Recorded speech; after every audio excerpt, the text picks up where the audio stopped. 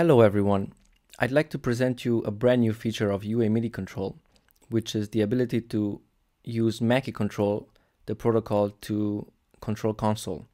So I have in front of me an X-Touch from Behringer, which is Mackie Control enabled, and we'll see how this maps to console. So now you can see that the first 8 faders are connected to the first 8 channels in console. The last one is the master channel. And of course we can control the mute, solo, and the record on each channel. We're now on the instrument encoder page, which shows us the gains. So now we're controlling the gains for the instruments. If we go to the next one, to the plugins, we see here the inserts. Now this is showing the inserts on the selected channel. So now we're on channel 2. If you go to channel 1, we see the inserts on channel 1 and so on. So let's go ahead and change something. For example, we go on insert 2, which is empty. We can go ahead and scroll to the plugins. The cool thing is you only see the plugins that you have authorized or you are demoing. So you're not have to deal with all the plugins that you're not interested in. So we can just click to open it, and we can go ahead and open the window and see what we're controlling there is shown in the V-pot faders. So we have level here. We can see it on the plugin that is changing. And we can also go through the plugin pages and control all the parameters we want. We can also scroll through presets. And of course, if we want to unload the plugin, we can go to the leftmost selection of the plugin and click, which will unload the plugin, saving some TSP, which we all need. Let's go to the next section, which is the sense. This as well works with the selected channel. So now we're on channel 1. We're controlling the sense on channel 1.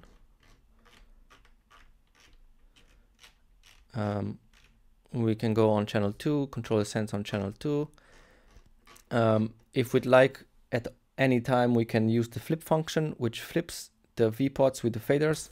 So now we're controlling the sense with the faders, which might be more intuitive. We can also go back if we'd want to. The next section is the EQ, which in console translates to the preamp.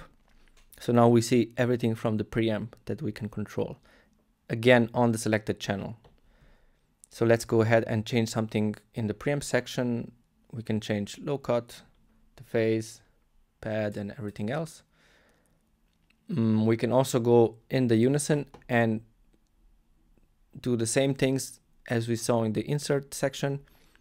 Select the plugin, it will only show the unison plugins. We loaded something, we open up the window, and then we go ahead and play around.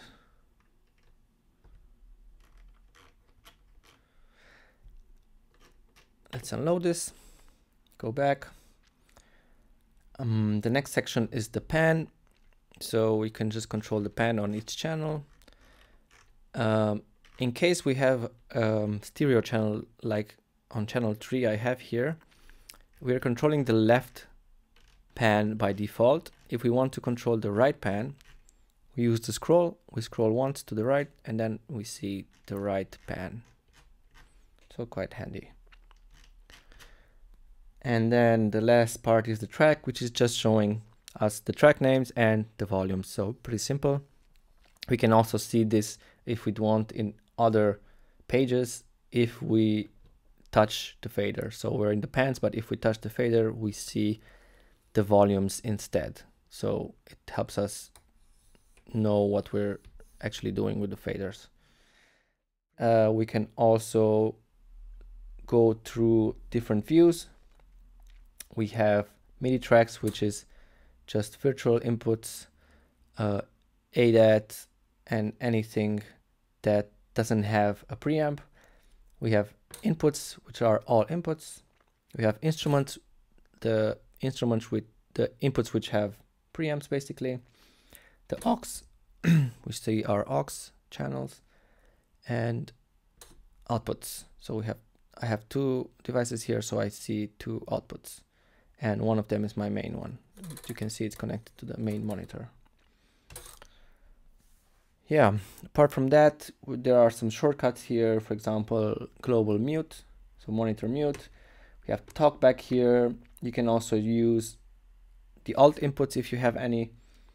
This will be your monitor output, sorry, and these two will be your alternative 1 and 2 outputs.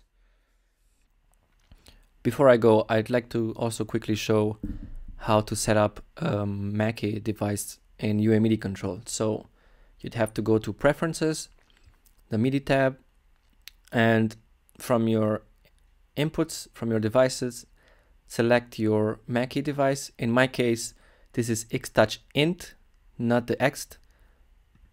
Mackie Control, and then you select the order.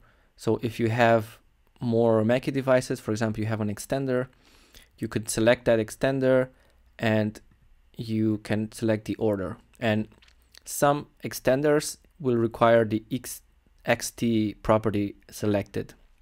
You will notice that on some devices the screen will not be showing anything, so in that case just enable that option. It doesn't apply for all extenders, so you'll have to see. With the Xtouch it definitely does apply, and I think also the classic MCU. Yeah, thank you very much for watching, and let me know how it's working with your Mackie device, and if you have any issues or improvements, you can leave a comment below. And thank you very much, and see you next time.